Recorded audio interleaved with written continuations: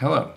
So today we have another special episode. This episode is a conversation with Max Perkins and Alex Nelson, two good friends of mine based out of New York. I met Max many years ago when we were both studying together at the University of Wisconsin-Madison. We were in the composition program there. And I met Alex through Max, who is a writer and art curator hosting an online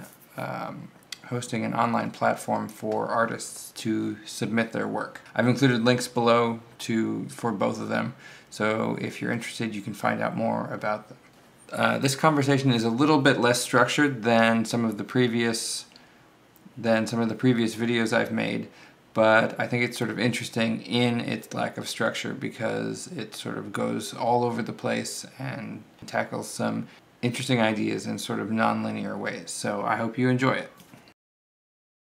Welcome to Music in Mind with Anthony Caulkins.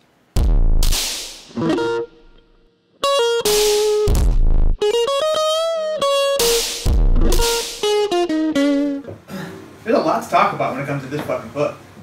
I don't even like the book. I fucking hate his writing. Look at this book. It's written like a Bible. People like his writing. People follow his People writing. view him like goddamn Jesus in the goddamn fucking literary community. I don't know anything about Ernest Hemingway, to be perfectly honest. He was was around just like with F. Scott Fitzgerald, like in the 1920s. Did a lot of like, he was in the military and like wrote a lot of his stuff about that. Because it was the Spanish-American War. I'm almost positive. That's the war he was in? Yeah. I did not know. That's like 1890s, right? Yeah. Yeah. I didn't know he was that old. Yeah, no, and then like he like met up with everyone in like the 1920s in Paris. So he was older in the 1920s. He wasn't like like F. Scott Fitzgerald like looked up to him and like got it. like, Okay, be alright. like. That's what. Alright, that was what confused me. Got it. I'm almost positive about that one. See, when it comes to like I might be bullshitting about some of my like literary knowledge because it's not like super like amazing, detailed. You have another Ernest Hemingway there too. It's just short stories because I wanted to try and read them because You do have a thing with authors where when you don't like their novel writing, you do like Kurt Vonnegut. You like I love their short stories. You don't like Kurt Vonnegut's novel? No, interesting. I short hate stories. Slaughterhouse 5. Yeah, Slaughterhouse 5. Yeah, I didn't. Is that? But they made like 6 of those. But they should have stopped after 5, man. There's a book that it's Armageddon in retrospect. It's just to the left. It's great. It's on the farthest left of the second shelf on the right. Yeah. It's so after he died, his son like made a collection of all the work that he thought best. I have them. Yeah. It's beautifully written, beautifully put together. Like, oh, wonderful. But and same with like Ernest Hemingway. I've read 1 or 2 of his short stories. They are much better. He's just, the way that he writes is so fucking just like, you just want to kill yourself by the end of it because it's so drawn out when it comes to like very long stuff. Yeah. But when he has a shorter time span, it like almost fits perfectly how he writes. Yeah. How do you feel about Ray Bradbury? Ray? That's Fahrenheit 451. I don't know if I've actually ever read that book. I know of it. I tried to read it in high school because I had to, but most books like a few years ago, if I said I read it, it meant like I read like a few chapters and then hated it and stopped reading because I hated reading for like the longest time until Nelson gave me, probably the first thing you gave me, Fight Club. Oh yeah, that's the book. That was Fight Club. Yeah. Fight Club got me into reading. Yeah. Yeah, I mean, there's a lot of books that I've lied about reading in school. To be fair though, what I always felt bad about my reading until I realized how much more music I've read than most people. Yeah. And I don't think people count that as much as they do like written words. Like, and I think that's symphony of the score or something. Yeah. Like a thing earlier where like he was talking, like I talked about writing and he asked the question like words. And I was like, oh shit, that's funny because like you don't, like you write music. Like it's still writing. Like it's still written. Literally. It's still, like, that goes back to your language thing too about like music being its own language and you can write in music. But yeah, no, definitely. And like it can be, that's what drew me to reading words was that I realized it was the exact same thing as reading notes.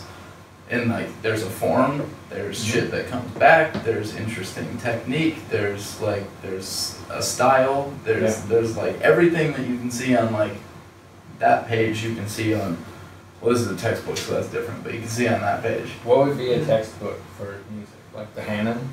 Oh, interesting. Yeah, is that the piano virtuoso? Like, yes. Yeah, that probably is. Yeah, that definitely is. Or honestly, I still would say that this is a music tech, like. What? Yeah. This is a music textbook. I don't use the music textbooks. Alright, I'm gonna go to the back now. Take the phone. Max just once again this goddamn. I use things so differently than everyone else. No one can use a book like me. I'm just throwing them like footballs over here. Yeah. Everyone's just reading them. Yeah. So no, but what I would say is because like you have no time. Well, we had a great time with it. They'll see it. That's a great show. That's a great show. Laughter is infectious. No, but what I'm saying is like there's actual notes on these pages too, just as much as there is words, and the notes are just as, if not more important than the words. So I would think I would say like Hanon is like the exact like textbook of that. Yeah. Whereas like you need to be able to play the Hanon really in order to be able to play this the way you should be able to play it. Hanon is like a grammar textbook or something. Yeah. Yes, and this is like a philosophical textbook maybe. What is that book? It is orchestration, scores and scoring by, I'm not going to be able to pronounce this dude's name, but Donald J. Rosher is how I would say that. And chapter 6 is Xenakis? Wait, what? Xenakis? Is that what it says? No, notation. Oh. That is interesting. Does look very much like a Z though. I didn't really, I could only sort of see it, and I was like, wow, they're going heavy right away. No, definitely, I don't think, I don't know when this was written. Definitely a long time ago. Okay. 60s. 1962 was when the preface was written in New York. And he teaches I'm assuming taught at Manhattan School of Music. Okay. So, what is the game? What's the game? So the game is we picked a book from our like honestly shockingly cool library. I didn't think we were gonna have this cool library when we decided to do this. I'm grabbing another book then. It's just way too I think to set the parameters of the game, I don't think there's a limit to the amount of things you can grab. If you say something and a book comes to mind, bring it up. You have to say the name of the author, the name of the book, and the year that it was published. Uh-oh. Why? Well, what if you have an idea and you don't remember? No, that's okay. But I mean, if you grab the actual book, $34.50. Dude, that's a fucking Bible. That was used, like a used book. You can tell this is like something you would write in. I got this on the street for free. Hey, just because I can do this is fucking funny. You know, Nelson, you can keep your Ernest Hemingway Bible because I'd rather have Jesus. So. Yeah, are you gonna put it on? Yeah, alright, just because I did that, I'm gonna have to put it on now. I really, this might be where you have to edit everything, full disclosure, I don't know what the fuck this sounds like. It's Iris. Be a wild episode. It's Iris. Some out there unfortunate stuff, or some really great stuff. Maybe. See, I love that. I'm really not. No, so to preface this, low expectations. to preface this, and the reason I was so stoked about getting this is Nelson and I have a very like funny history when it comes to religion and like talking about religion and cool. We do have a religious section in our we do have a religious section in our bookshelf. Where is it? The Teachings of Buddha and the Holy Bible. And the Holy Bible. Yeah, I'm not seeing it though. Wait a minute. Is it the Teachings of Buddha and the Holy Bible is one book? No, they're separate. It's a small section. It's not a book called The Teachings of Buddha and the Holy Bible. That is an interesting book. Interesting book for sure. It'd probably be the same book on both ends. Yeah, probably. But yeah, no, that's our religion section we have in here. This is sound. Yeah, I grew up in a Buddhist household. Oh wow, cool. I'd rather have Jesus. Yeah, that was perfect timing. If you think about it, that's funny as fuck.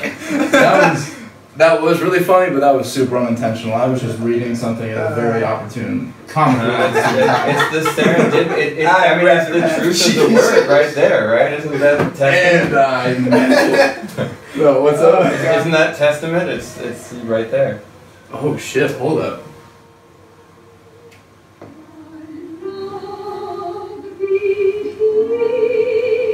Whoa.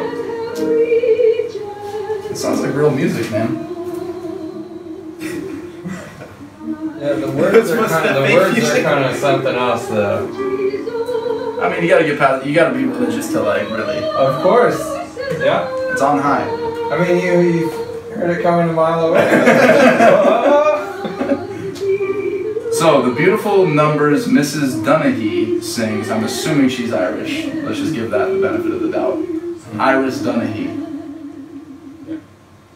I'd rather Duhaney. Iris Duhaney, Iris Donaghy. I'm not Irish, I don't know, but most Irish would rather have Jesus in my personal opinion or my experience. The beautiful numbers Mrs. Duhaney or Donaghy. Probably Donaghy. I like it. I hope it says or. You pick. I'm not picky about my name. Sings on this album will bring to your heart and mind. Oh wow, huge typo. This brings me to my first problem that I have. And fucking hate typos. I do. I really do. I really. Typos? I mean, no one likes typos, but if you have a huge amount I'm sorry, this I mean, that's not a huge amount of text, but if you have a huge amount of text, I mean, you got like 200 words, yeah, you gotta get them all right. But like, when you have like, 10,000, and you have one little like mistake, I let that one go. I understand. Yeah. Starting to have to yell now. She's like, hey guys, listen. I'd rather have Jesus. You'd rather have Jesus right now. Quit your conversation. Yeah, 10,000 words. So the one thing I think about, so if you look at a skyscraper, how many mistakes are there? Probably a good amount, actually. Thousands. There have to be. Like misaligned nails, bricks that aren't quite. Yeah. There has to be thousands. I would love to ask James that question. Or like any of our engineering. I mean, not even just this building. It probably has tons of errors. Have you seen our curve Bro, literally, there are like you're sitting on like we are on a you're slant. reclined right Yeah, now. This many a mistake. Yeah, but many a mistake. But but when you have 200 words, I mean, you gotta get them all right. But if you have a huge, thick amount of like text or even just like music or like all this shit, you're gonna make a mistake every now and then and just not catch it. And people are gonna keep because your brain does like it's fine. Like, sees what it but wants like to see. but my problem with a mistake like this What is is there. there? We haven't gotten to. Sorry. What So the mistake is. What it should say is Mrs. Donaghy sings on this album. Sorry, I'm just gonna read the whole sentence. The beautiful numbers Mrs. Donaghy sings on this album will bring to your heart and mine, like mine, not mind, heart and mind. So there's an E instead of a D. Not bring to your heart and mind. it could be your heart and mine. No, a mine and mine. Your heart and mine. A personal feeling. Is there a comma? Be. No, it's not. No, dude, it's a horribly written sentence if that's the case. But it could be. I am way better with it being a typo than them writing a fucking sentence like that because that's more unforgivable. Unforgivable. That's amazing. See, this is what happens when someone catches a typo. It's just like this person is an idiot. I just catch them aside. Like it's. How many fucking typos have you made in your life, Max? A lot. And I've paid dearly for a lot of them. You paid dearly. Yeah. I've lost thousands of dollars. All my respect in the garbage. My life is over. Shambles. Pure shambles. Cut. So here Max goes again. Put you over there, you get to your FaceTime camera. I just can't say anything. Every time I say one thing, they just have to just... You get the fucking grammar police over here. I feel like it makes it funnier because of what the album is, though. I agree. It's a really weird sentence. I will explain like my frustration with it. Mm-hmm. Well, it goes back pretty deep. I have a really bad history, or I have a bad like introduction to writing words, and it's not bad because it made me a good writer, but both of my parents were lawyers. So anytime I had a paper to write, it was getting proofread. And it was not only getting proofread, it was getting like utterly destroyed. Yeah. Mm-hmm. Like, what? And I wasn't being sweared at, but like, what the fuck? Are you? Where is this comma? Get out of my office right now. Don't come back until it's fucking perfect. No, you say mine instead of mind? Fucking idiot, get out of here. So, there is some, like, shit that comes along with, like, proofreading, that it is, like, it's an aggressive thing. Mm-hmm. And if you're not aggressive about it, you're gonna miss something like that. Because, like, that is such an easy miss. Like, I will give you that. That is an easy fucking miss. But there are so many, there should be 10 people that read this before you spend... 10's a really small number. Sure, exactly. There should be at least 10, depending on what your budget is. But like, you should be giving this to your mom. You should be giving this to your neighbor. Like, especially because of the topic. Also, first of all, the content makes it really important. If you do not capitalize an L, parish or church, or if you don't capitalize an L in Lord, or capitalize all of the letters G-O-D in God, but make O and D a smaller font size. Oof. Like, go home. You're in the wrong line. Is that what you do? It's capital G, capital O, capital D, but smaller? Sometimes Lord is all capital. Sometimes Lord is all capital. Actually, they may all be capital. Jesus isn't, though. Jesus is not. Jesus isn't written any differently other than it's capital Jesus J. is Lord. And the Holy Spirit. It's a Trinity thing. It's very scientific. I'm not going to get into it right now. Long story short... Long story short, I was raised very Catholic. We're coming full circle now. Okay. Nelson was raised Buddhist. Okay. And neither of us are, well, I won't speak for him, but neither of us are like, oh my god, but I will speak for him. I'm not going to, but you can just shut the fuck up right now. I'm going to talk. I'm only doing this because we've had a lot of conversations about this, but neither of us are like, would say that we're like, he's not Buddhist, I'm not Catholic. Like, but those like, teachings and like that culture have like shaped how we think, obviously. And I was very involved, like I was like an altar boy till I was fucking like eighth grade, like into high school a little bit. I was an all-star altar boy. This is the MVP. Like, I got called for the big masses. So they brought me back a few times in my head. After I retired, they brought me back a couple times. And he's back! Perkins! In the starting lineup. Left altar boy. Anyways, I don't remember how we got onto this, but I just made a stupid joke about rather having Jesus. That's how we got on this topic. Yeah, and we listened to the album, and now we're here. Yeah. Okay, but the typo. The typo. Oh, well, it's pretty impressive that even 10 people can read it and miss it, though. Yes, only one person should. I mean, like. No, like, it took one person. It took one person. Right. Which means everyone that has picked this fucking album up has noticed that. To be fair, I mean, how many people have picked that album up? So far, one. Well, actually, in this room, only a third of the people have picked up this album. So. And only a third of the people wanted to put it on. Or no, actually, maybe you suggested that. I don't remember. I don't think I did. I think I was just joking. Yeah, you might have joked, and I was like. No, it's on. And then that was often. I snapped back in my left altar boy days. And, yeah, it's. Sorry, yes, sorry. You were there. Priest, yes, priest.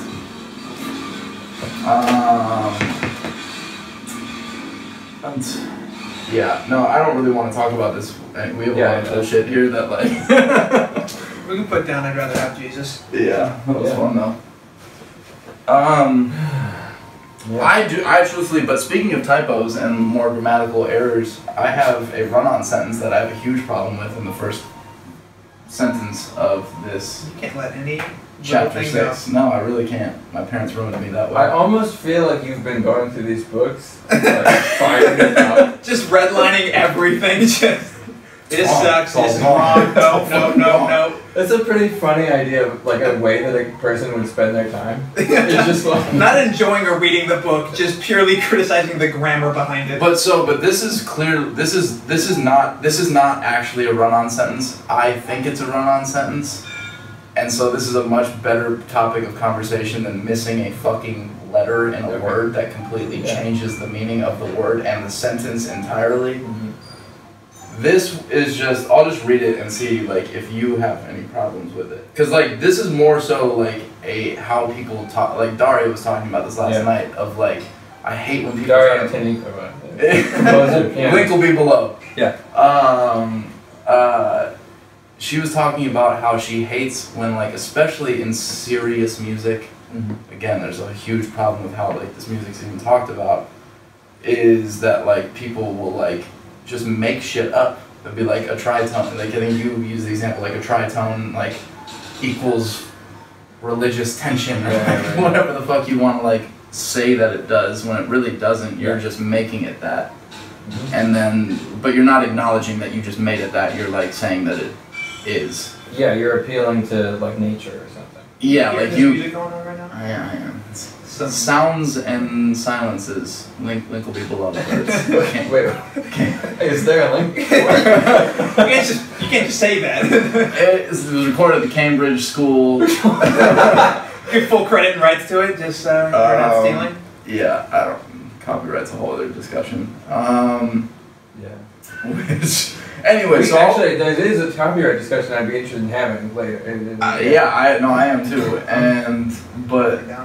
In order, so here's how chapter 6 notation starts. In this, definitely, like, not like beginner if you've never written for orchestra, this book, well, you probably could figure out a lot of stuff, but I think this book presumes that you know a lot of shit already. So for example, the chapters are chapter 1, the orchestra, chapter 2, orchestral instruments, ranges, and notation, chapter basic. Pretty basic. Chapter 3, orchestral instruments and technicalities. A little less basic, but it is basic if you're going to write for orchestra. Transposition and the C clef, also very important, but not easy. The orchestral score, probably is super important and probably super misunderstood. That's just my guess, but and then chapter 6, notation. Okay, so here, so we've learned a lot so far. In order to bring to life the music of both the past and present, the vagaries of musical notation in the literature as it has been left to us must be understood by all performers. Period. I disagree. You disagree that it's a run-on? Well, I you disagree with the sentence? Yeah. I don't think it's a run-on. I totally blanked out. Let me go again. Because it's got a lot of asides. I don't think it's actually a run-on. I think it's just a horribly written sentence. Sentence structure. Maybe. Especially a horrible sentence to start a chapter. It tries to give way too much. Though you want to read it again, or do you want to? I actually, at this point, I don't really care. Because, like, if you're gonna talk about, there's a difference between no, but like in terms of that's me though. That's like textbook writing and all that. Like you write for different audiences in different ways. You talk about hedging or trying to build suspense in some sort of way. That's how you write a first sentence of a textbook. That's I'm not fair. trying to that's fair. I'm not trying to change the world and oh shit, I'm so captured by this textbook. It's no, you read this, so you move on to the next thing. You have to be careful not to give too much opinion. Gives too much opinion or to mislead, and so those little side statements are actually necessary. The nuances of what it's saying. You have to know your audience and who you're speaking to young someone people who doesn't know. Yeah. And so I'm gonna try and build something to just show you these points. Yeah. I also think the person who wrote it is wrong.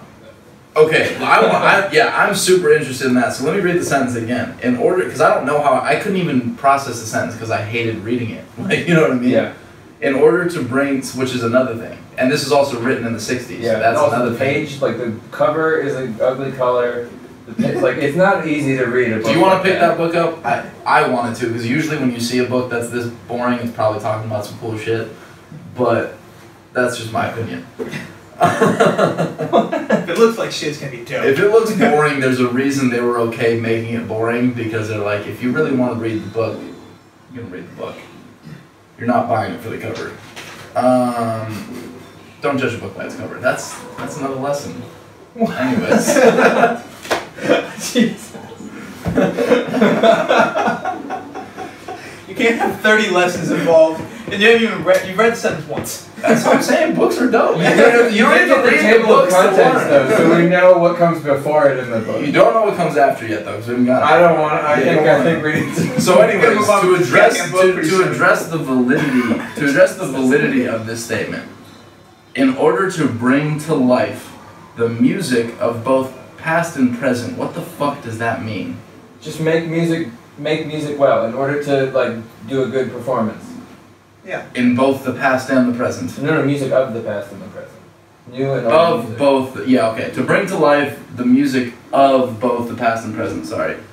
The vagaries, which are like the boringness. What does vagary mean? Like things the you don't quite know. mundaneness? No, like Oh, it's vague. Like non-defined things. Okay. The vagaries of musical notation. There are a lot of vagaries of musical notation. I would say all of it is vagary. Yeah. That's a word. Ish. Yeah. Anyways, of musical notation, how do you play a slur? Okay. Where's Malcolm Dilson? Alright. His link will not be below because he's an asshole. Oh shit. Yeah. Great piano player, but okay. Let's keep going.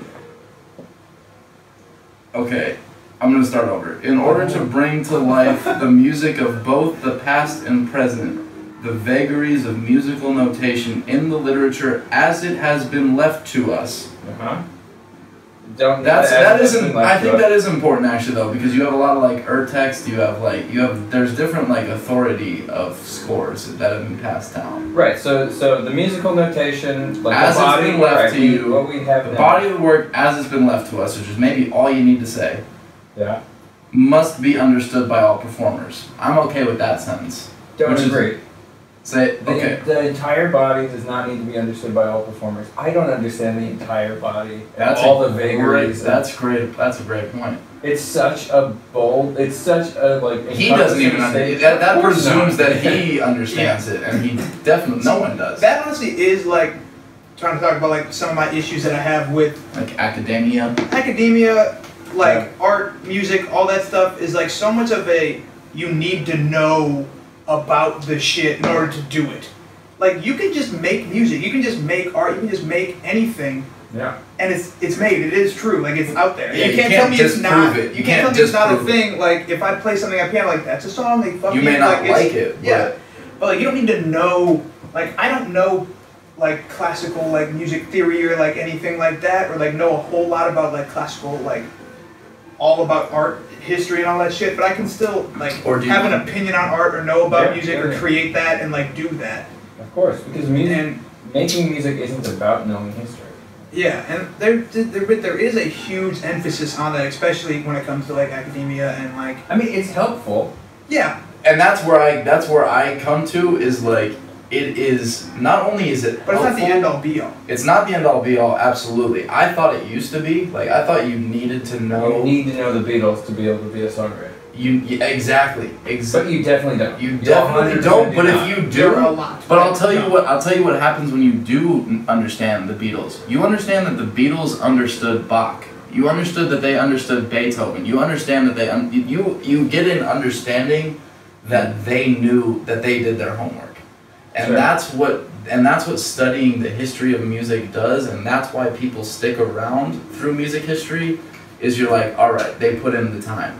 Sure. They worked out. That's what's also beautiful about like punk music and like Pussy Riot and stuff like we were talking about, because also like they put in the work too. Yeah. But they put in different work though. Right. Like they still put in work. Pussy Riot puts in work. Yeah. They just don't practice their scales. Right. You know what exactly. I mean? Right. Yeah. Like so. There's different ways of putting in work. Yeah. Of course. So I think regardless, you got to put in work if you want to do anything substantial. 100%. But I think there are different types of work that you can put into that like you don't have to read way more than others. You don't have to read fucking Rauscher's book on orchestration to write a symphony. Okay. No. Like. What? Yeah. Did you think I was saying otherwise? Or? No. I didn't. No. It's funny to like talk so much about a book and then be like, and you don't need it. And goodbye. Bradbury, you were wrong. Let's burn them all. Yeah. Oh my God. Fuck books. Am I right? Yeah. To someone that could be. Also, there's some red line. I swear I didn't do this, but there's some red line. In a weird way, you learned a lot about that book without even like needing it. What? There's some typos in here, and someone else caught them. I'm really mad about that, apparently. Such as those pages on 000 and 000. That's definitely a typo. Yeah. That's a weird typo. I don't even know if I'm mad about that typo. How does that typo happen? One of those that you like don't know what it's gonna be, and you're like gonna go back and like edit it later. Yeah. And you just forget about it. So that would be like an editor or copier, right? Which still should. Yeah, you're right, because you don't know how many pages are going to be there based on the type of print. Which still so shouldn't then you, like, go happen. back and put that in later. Which still shouldn't happen, but I'm strangely not upset about that typo. Yeah. I don't know why. You've been harping on every single potential run-on sentence and... I don't know why that typo doesn't bother me. A word or not, or a letter. I think because that's truthfully the editor's fault. It's not the writer's fault. But you know what's funny? Why are you not mad about an editor making a mistake? But you... Because that's their job. I'm paying them to do that job. Like, if you miss a letter on my shit and I paid you, fuck off. Yeah, you shouldn't hire... No. 100%. You shouldn't hire this person anymore. But I will argue that if you're going to put your fucking name on it, you better make sure that the editor did his job and that you're going to make sure you hire him again or fire him. It feels worse. You lose more confidence if you feel like it's the author's fault. Yes, 100%. Versus if you feel like it's like if you get a part that's bad and it's just like the copier, nobody's mad at the music. Yeah, you're just like, oh, this part is terrible. I can't even read it. And you're like, well, yeah, because it clearly got eaten by the copy machine. Yeah. That's probably why, I guess. That's weird. That's really interesting. That's fucking weird. Because like errors in the content compromise the integrity of the content itself, and so you start to distrust. And you like put holes in it, and you're like, well, you messed this up. Did you like mess this up? Yeah. Did you do that cool thing intentionally, or was that just an accident too? Like. But it's still like kind of really shitty that like that's like the expectation like held upon you that like the editor didn't do his job, and like now all of a sudden the artist is like put. Or the writer or whatever, like, is put at, like, a lower... You gotta open the book to find the editor's name. You don't have to open the book to find your name. Yeah. And that's how I feel about it. And, like, so it's ultimately your responsibility to make sure that doesn't happen.